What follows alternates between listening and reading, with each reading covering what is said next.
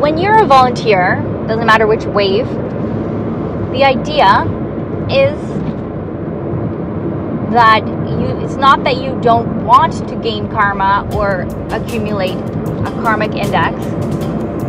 You basically have the same karmic goal as anyone else. You want good karma and, negative, you want to accumulate the good karma by doing good things and creating good relationships and being positive in a sense. Or being as living with the virtues that you decide for yourself. Deciding on virtues that you're going to live by, like honesty, faithfulness, kindness, generosity. These are virtues and you live by them. Okay, so you choose your own and you live by them. In that sense, you're having integrity. Okay, and that's important. So as a volunteer, as any person, you want to have virtues and you want to live by them with integrity. Okay, so by doing so, you are accumulating good karma or a positive karmic index. When you have a negative karmic index, meaning that you have accumulated negative karma, or the opposite karma in a scale of polarity based on the dual nature of our reality, our 3D reality, where there's positive, negative has to exist. So in that scale, you've got your positive and then you've got your negative. So the negative stuff would be hurting other people, doing something that does hurt someone else and not repenting, not feeling bad, not having a conscience about it. Especially when you know that it's wrong. A person that doesn't know that what they're doing is wrong cannot be faulted, honestly. It's the parent's job, or it's, whoever's socializing that person, it's that person's job to teach that person. I mean, you're born with some ability to know right and wrong, and you do learn it eventually, and you grow into a person who understands what can hurt you, can hurt others, but at the same time, that's not what we're really talking about here.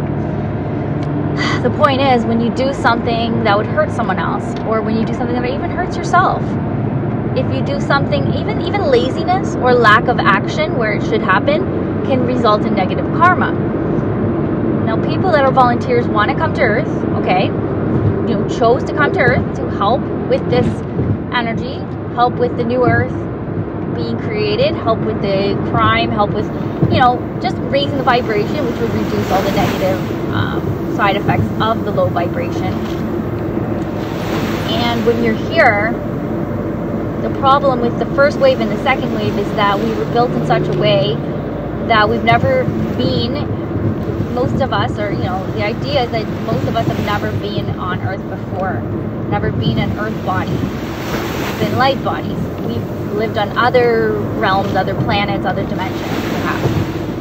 But when you come to Earth and you're a physical body, it's heavy, it's dense, it's deep, it's emotional, it's difficult, there's pain involved, it's all these things that we've never experienced. And yes, there's beauty in it. Like, there's things that you experience here that you can't have in other places, and you feel that flow state, that the colors that you see in the sky that you can't describe, the music, when you hear certain music and it reaches you in a way that you can't explain, like you can feel it change you in the moment. These are beautiful experiences that a person that's being a volunteer comes to Earth and says, this is a miserable place to be, but then every now and then there's these moments of pure bliss that you have to enjoy. Now, I'm going to go back, I was digressing again, but I'm going to go back to my concept of karma. They say, or Dolores Cannon said, that we came here and we want to reduce or minimize our level of karma through not engaging in relationships, okay, where you have where you're tethered, okay, to another person. That means, like, you can't leave because somebody's depending on you. You can't leave. And I'm not just talking about like committing suicide. Nobody's committing suicide. This is not an option. Your soul is given to you. Your soul, as much as it's your soul, this life has been given to you by God. Your soul, sure, you own that, but you don't own this body. You don't own this experience. This has been given to you. This has been a gift chosen for you by our Creator, okay? So you don't get to decide, like, I'm leaving. My point is that when you do leave, you leave behind, like, I know this doesn't sound fair, but the karma you leave behind through pain in others can have an effect on your soul. That doesn't mean you shouldn't have friends or loved ones. I mean, you know, that love that leaves behind the pain, that's okay. That will be healed, and love never goes away. But my point is, you can't come here and just avoid people. We're here to be around people. We're here to, first wave volunteers have to pave the way, and wanted to stay away from people and want to keep themselves free of mingling and interaction, but you're needed. You come in and think of it like you're the one with the snowplow, after a fresh snowfall, of a 3 feet of snow. You come in with the snowplow, and yeah, it's difficult, and it takes a lot out of you, a lot of horsepower, a lot of sweating and tears, but look at what you leave behind. You leave a clear path for the next set of volunteers, or for the next even wave of humans that come to the earth. And even if they're not a volunteer, they're here to try to, some people are different kinds of light workers that are here to improve the condition of the earth. You can't avoid people. Even myself, as a person who's always identified as socially anxious, I have a twin sister, okay? I'm born a twin.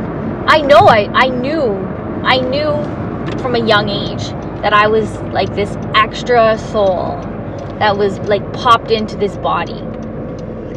And I was not like my sister, and I'm very unsimilar to a lot of people in my family, except for perhaps my dad.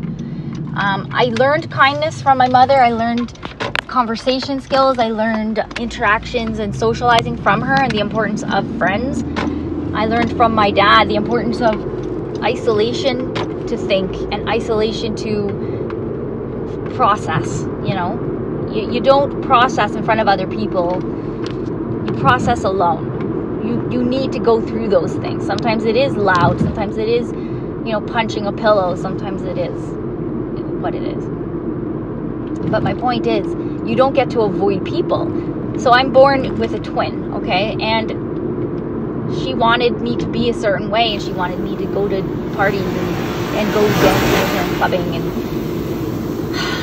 I just didn't have it in me. But I did everything I could to keep her happy.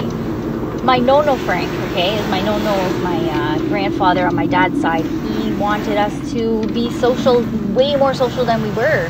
He wanted us to come with him to his friend's place and show us off as his, granddaughters, who, twin granddaughters. It was like this big deal to him. And, he wanted us to do tap dancing and gymnastics and swimming. And, he was very proud of our swimming and very proud of our running and the things we did do that would gain us some kind of recognition or, ribbons or whatever. Because, he came here from Italy to make a better life for his family and to have more, not less, right? Just like, you come to earth as a soul to have more for your family of humans, right?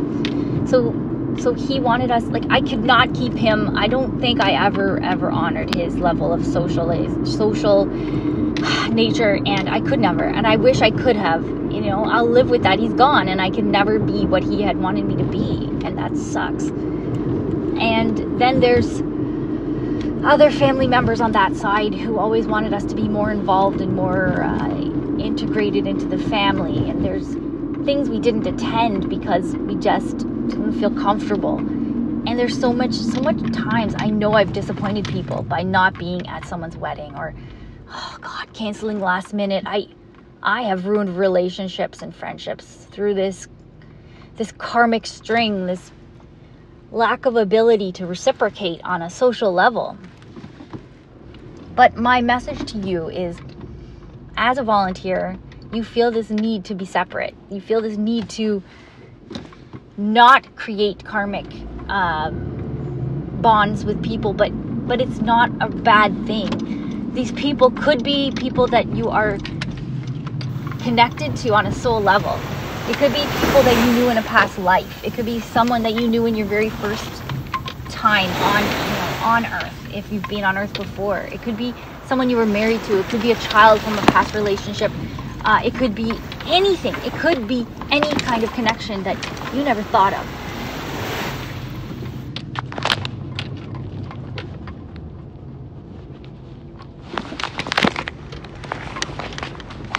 Anyways, long story short,